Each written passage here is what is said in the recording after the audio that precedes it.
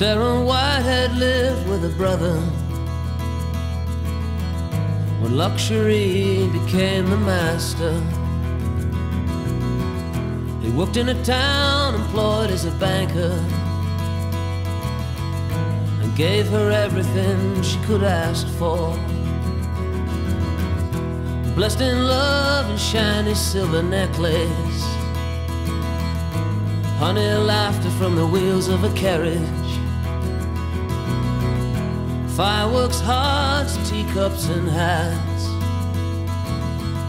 She lived in a sea of white purring cats.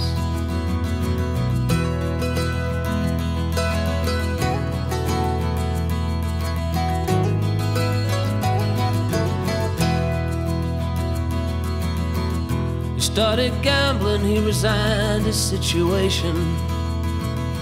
With a Mr. Roberts, he started in a forgery. Although this could not be proven by the law, he used Mr. Roberts as his cat's paw. He's red rose-cheeked and pale and worn, under the gun with the money gone. Without a word of farewell, he left in the early hours of the morning. Sarah Whitehead, known as a bank nun, gathering dust so sad and forlorn, broken like a scarecrow in the field. Sarah Whitehead, she was an angel crouched by the door, waiting for her brother to come home.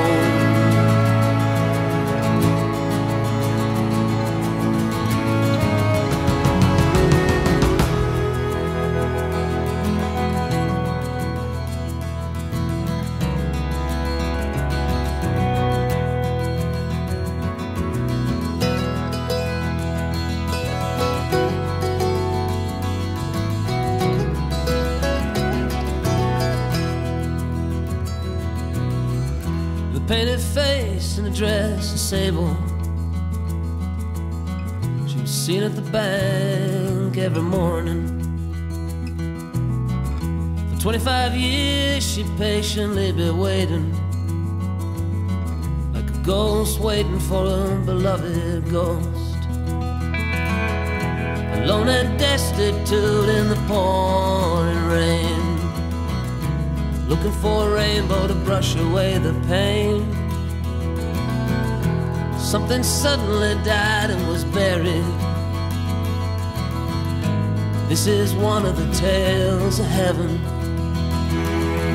Sarah Whitehead, known as a bank nun, gathering dust so sad and forlorn, broken like a scarecrow in the field.